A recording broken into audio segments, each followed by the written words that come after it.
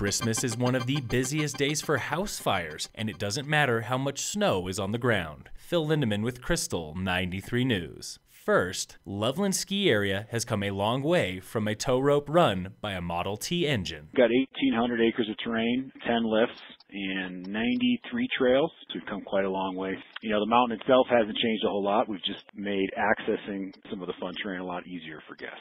That was Loveland's John Sellers. Loveland is turning 80 years old this season, making it the second oldest ski area in the state, behind Howelson Hill outside of Steamboat Springs. That first tow rope at Loveland started spinning in 1936, and by 1937, the Continental Divide's most iconic ski area had upgraded to the Ford engine and a few hundred visitors per season.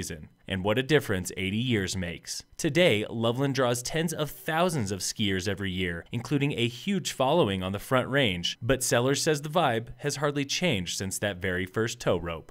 There's definitely a distinction between a ski area and a ski resort, and we're very proud to be a ski area. Sellers also says Loveland doesn't have any plans of playing keep up with neighbors like Breckenridge or Copper. It starts with $75 adult lift tickets in the middle of the season. That's less than half the cost of a single-day ticket at Breck. Like I mentioned, we're proud to be a ski area. We will continue to operate as such. We're not going to be putting in any lodging or hotels at the base area. We're not putting in any parking garages or things like that. But what really makes Loveland shine? Sellers says it's the people, from longtime manager and legend Otto Werlin to generations of skiers who learned right there on the slopes. We're so honored to be part of so many Colorado family ski history. We hear so many stories from guests that their parents learned to ski here, and then they taught them to ski here, and now they're teaching their kids to ski here. And Loveland got about 5 inches of snow during the day today. The Loveland Terrain Park opens on Saturday, and with more snow, Sellers says 3 to 4 additional trails could open for the holiday.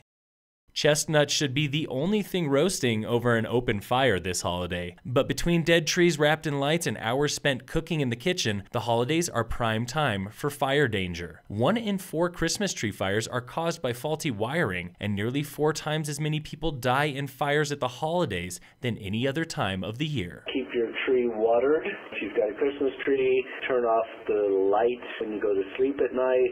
Never leave candles unattended. Don't put candles in your trees. That was Steve Lipsher with Lake Dillon Fire Rescue. He says the biggest culprits of fire hazard at the holidays are dry Christmas trees, unattended candles, and dirty chimneys. Another concern? Space heaters. We want to make sure that you have at least 3 feet on all sides of the space heater. As we're getting into colder weather, that's real important, and nothing combustible near a space heater. Kitchen fires can happen anytime, but Lipsher says the odds of catastrophe are higher during the holidays. Keep baking soda handy to put out grease fires, and never try to use water. It explodes. Not just makes it spread. It will actually create a fireball. For more fire safety tips, plus a video showing just how fast a dry Christmas tree goes up in flames, see the Krystal 93 Facebook page. That's Krystal with a K. In snowboarding news, a speedy recovery to Breck's own Eric Willett. The pro slopestyle snowboarder broke his collarbone at Dew Tour last week and just had surgery to fix it. A post on his Instagram says he got a plate and 6 pens. He'll be back on a board by January.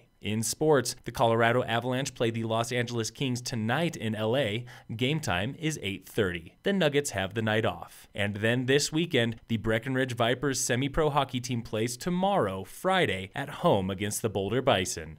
Game time is 7:30 at Stephen C. West Ice Arena in Breckenridge. Phil Lindeman with Krystal 93 News.